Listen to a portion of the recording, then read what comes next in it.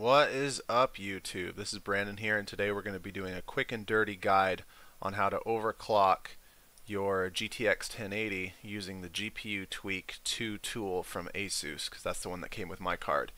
So a real quick overview of the GPU Tweak 2 is that it comes with two modes. It comes with the basic mode and the professional mode. We're going to deal with it mostly with professional mode.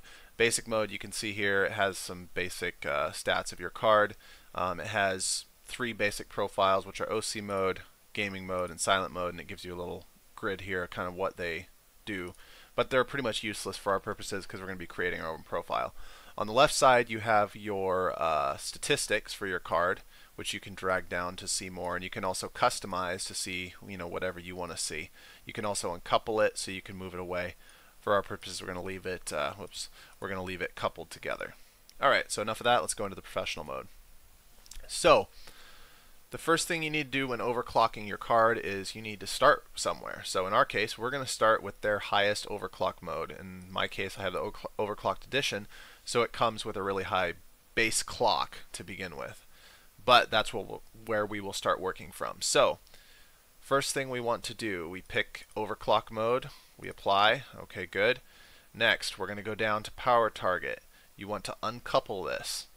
You're going to increase the power target to the maximum amount, 120, apply.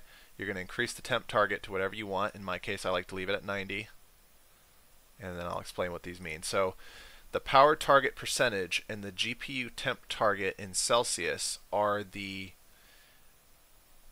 numbers that need to be hit for the card to automatically start to throttle.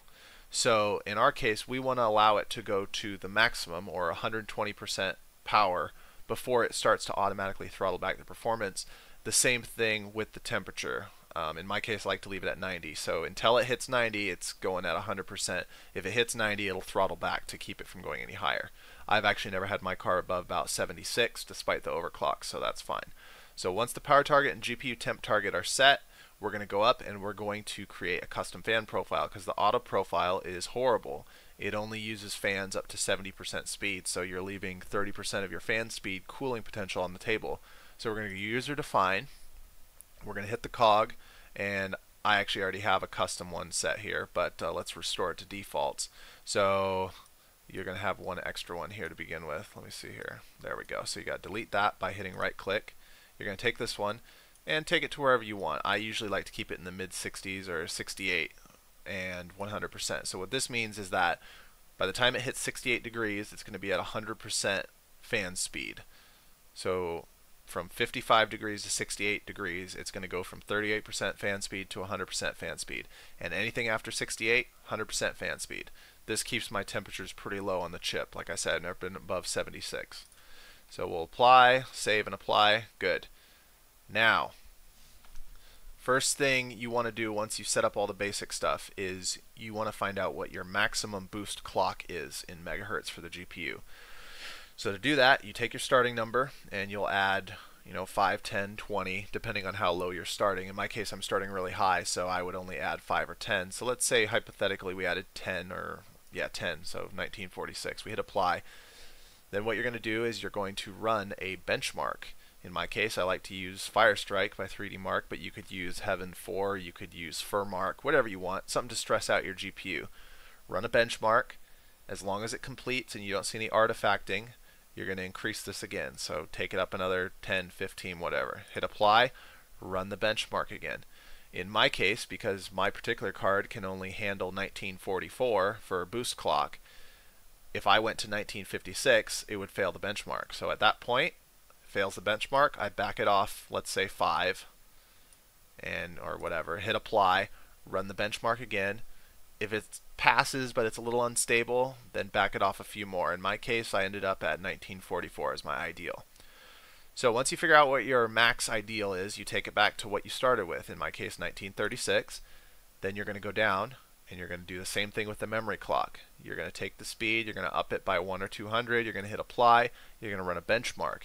Is it stable? Yes. Move on to part B. Do it again. And you just keep doing that until you run into instability or the card maxes out.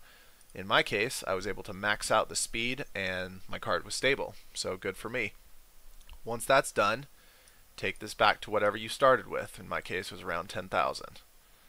So we figured out what our GPU boost clock was. We figured out what our memory clock was. Now we want to raise our boost clock back to whatever our max stable was. In my case, it was 1944, which isn't that much, but my card comes factory overclocked really highly, so that's okay. So apply.